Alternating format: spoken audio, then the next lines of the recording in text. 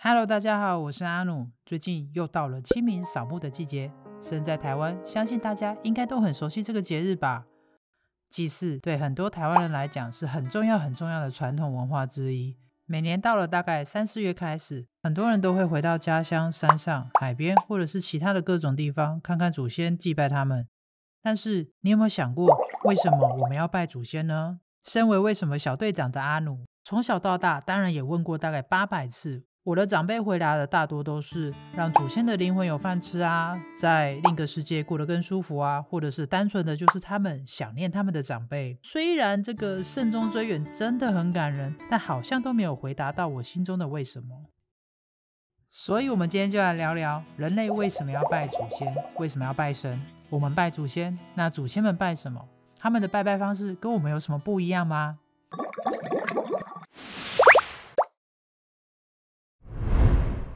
好，那先来跟大家介绍一下人类祭祀宗教的起源。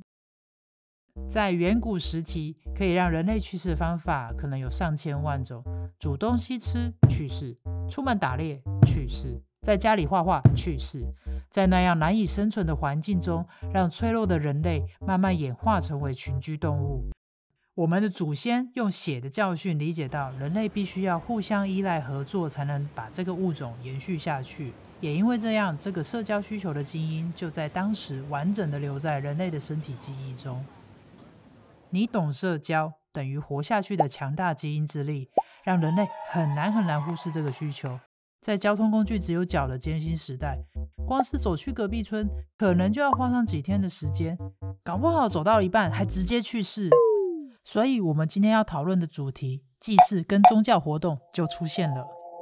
因为这个活动出现，让人类开始有很正当的理由，可以让整个村子的人聚在一起，甚至可以让整个种族的人聚在一起。它完美的解决当代人类的社交需求，简直就是那个年代的社交软体。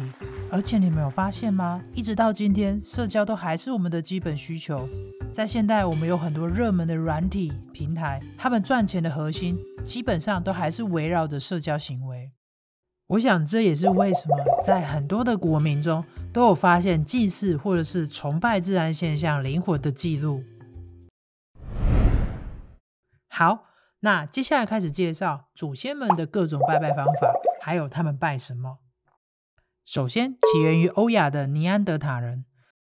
考古学家在法国的尼安德塔遗址里面曾经有发现了一些类似祭祀活动的痕迹，像是祭坛的遗迹啊，或者是在他们的家里发现了一些骨架，上面塞满了花朵啊、羽毛之类的。考古学家推测，他们可能是透过这样的祭祀行为跟自然界的神灵或者是祖先祈祷平安，所以目前推测最早的祭祀行为很有可能是从尼安德塔人开始。接下来是我们现代人的祖先智人。智人是我们现代人种的祖先，起源于非洲。他们算是尼安德塔人的进化版，更高大强壮，脑容量更大。智人强大的智力跟艺术天分，让智人的文明技术还有社会行为更贴近了现代人。在石器时代晚期的智人遗址就有发现一些像是排列好的人骨啊，或者是动物骨头的碎片，还有物品燃烧的痕迹之类的。另外他们也会埋葬去世的祖先，刻画人形的雕像、壁画，甚至还有在祭坛附近摆放一些陶罐啊、石器啊、贝壳的习惯。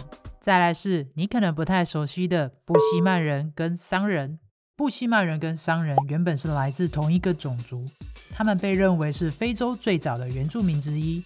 这两个族群在演化的过程中慢慢分支成2个种族，后来他们各自拥有不同的文化跟语言。不过虽然分开了，但他们的祭祀行为还是有一点点相似之处，像是他们都崇拜大自然跟动物，在狩猎前跟结束都会有一个感恩的仪式，也都会祭拜祖先，透过一些祭祀的活动来表达对神灵的尊敬与感激。而布希曼人跟桑人最大不同的祭祀方法就是，布希曼人会透过唱歌跳舞来进行祭祀活动。接下来是历史悠久的埃及文明。大家应该都听过埃及，它是非常著名的古文明之一。神对埃及人来说非常的重要，因为神不但可以控制自然的力量，也是统治社会的力量。他们会进行各式的祭祀活动来崇拜神，也会想尽办法透过祭祀仪式确保法老去世之后的生活可以很舒适。因为埃及人相信透过这些仪式可以让神或者是法老保佑人类过得幸福又繁荣。他们的祭祀方法通常都是用动物，像是牛啊、山羊啊、猪啊、鹅啊、鸡啊、鸽子等等，这些动物都被视为是神灵的化身，或者是跟神有很强烈的连结。不过也有一些比较极端的例子，像是有些法老去世之后，他会要求他的妻子、随从甚至是宠物都一起被去世，并且埋葬在他的陵墓中。有时候他们也会把囚犯、奴隶甚至战俘当作是一个祭品来献给神明。好，那再来是美洲最早的古文明奥尔梅克。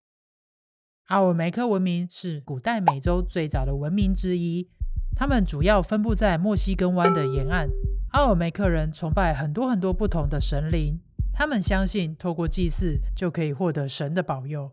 考古学家在他们的祭坛周围发现了很多像是人头啊、动物骨头啊，还有石头、陶器、珠宝、香料等等的贡品，可以看得出来他们的祭祀方法除了献祭动物之外，也献祭人类。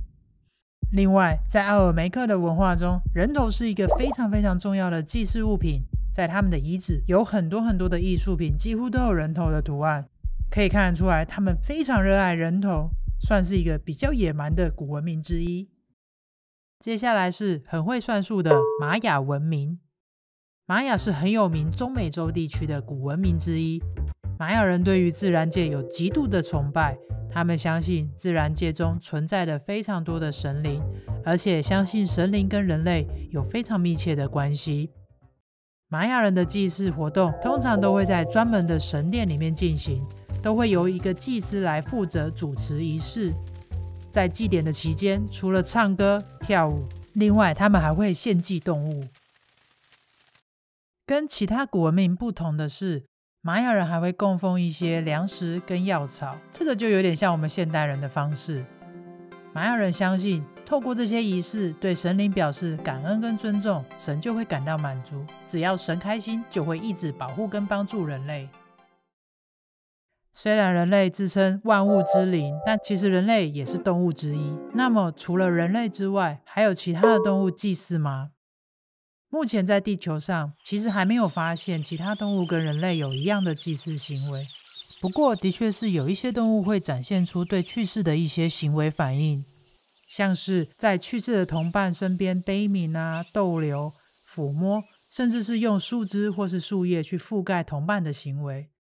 但是目前动物学家对这样的行为其实没有共识，他们还没有办法非常的肯定去定义动物到底是出自于本能对于去世的恐惧，还是他们真的拥有祭祀的意识。这让我开始思考，会不会就是因为人类拥有这种进行祭祀或是宗教活动的行为，才让我们跟别的物种有一点不一样，有机会发展出各种丰富的文明。所以我想，祭祀跟宗教除了满足社交需求以外，跟文明发展也有很强烈的连结，才会让这件看起来好像不是很重要的事情，在整个漫长的演化过程中，却世世代代的传承下来。到了现代，这些祭祀跟宗教相关的行为已经慢慢演化成一种精神意识的寄托。我们也进化了，不再像古代人做一些残忍的祭祀活动。我想只要这个过程不影响其他人，也会让你心里感到舒服，就不是件坏事。毕竟这很可能就是人之所以为人的原因之一。好，介绍到这里，相信大家都有点了解祖先们的祭拜方式了。另外，我也想要分享一下阿努家奇怪的扫墓习惯。每年清明节，我们家不只拜祖先，还要在家族的墓旁边跟祖先一起办桌吃饭。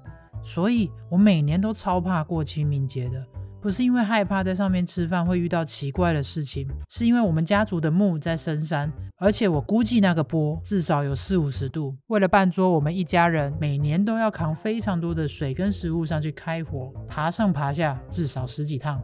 每次上去爬个几趟，就会开始觉得应该等等我就可以直接跟祖先们睡在一起了。感觉这样其实好像也蛮方便的，省掉很多程序。那今天就介绍到这里，不知道大家家里有没有什么奇怪的拜拜习惯呢？有的话也欢迎大家留言给我们分享一下。谢谢大家的收看，下次见，拜拜。